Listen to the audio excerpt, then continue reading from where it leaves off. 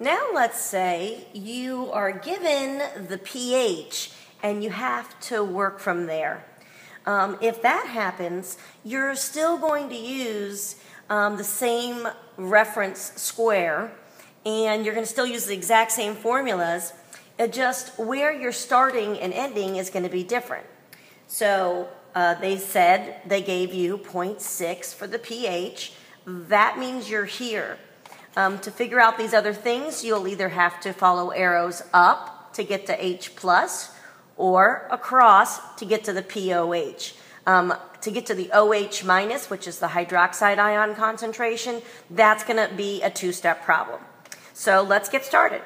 The first thing we're going to do is going to figure out the H+. To do that, it is the second log of my negative pH, because here I am at pH, and I'm going to take this arrow up. That's the second log of the negative pH.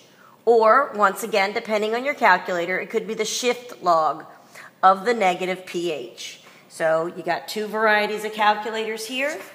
This calculator, it is going to be shift and log.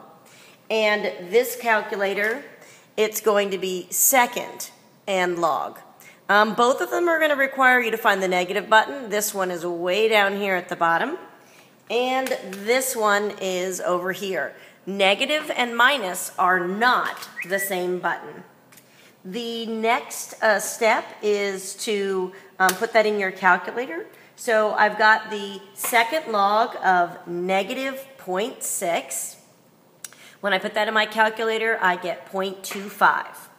Now, I could either let that ride and go across the top of the screen over here and go that direction, or I could go all the way around. It doesn't matter. The next thing was pOH, so I chose to just go along here. It's the easy route. 14 minus the pH is what my problem is, 14 minus the pH. So that's 14 minus 0.6, which gets me 13.4. Now I'm over here at the pOH. To go up to the hydroxide ion concentration, I'm going to take the second log of the negative pOH, or once again, the shift log of the negative pOH. So my formula is the second log of the 13.4. It's already in my calculator, so I have to take the second log of my negative answer. Try not to clear your calculator out when possible, and just let the numbers ride. So that's going to be 3.98 times 10 to the negative 14. I'd like to show you something here. This negative 14 gives you some insight to what your pOH will be. It's usually just under whatever this number is, but above what the next number would be. So this is a negative 14, and underneath that would be a negative 13, and this number is between those two, and it'll always work out that way.